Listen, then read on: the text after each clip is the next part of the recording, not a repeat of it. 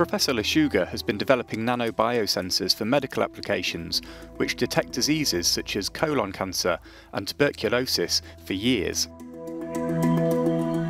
For her, these portable biocaptors represent a shift in the management of diseases and epidemics.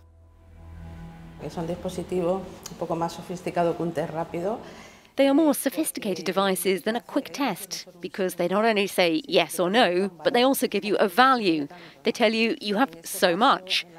In the COVID-19 disease, for a doctor, this is important because depending on the viral load, he can see what to do with that patient, whether to move him to the hospital or monitor him more closely. So it really allows you to stratify patients.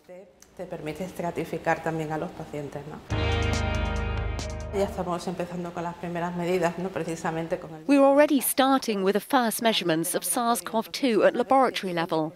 Then once the whole device is, so to speak, fully developed in the laboratory, throughout this year we'll test it in hospitals with samples from infected patients from hospitals in Italy, which is our partner in this European project.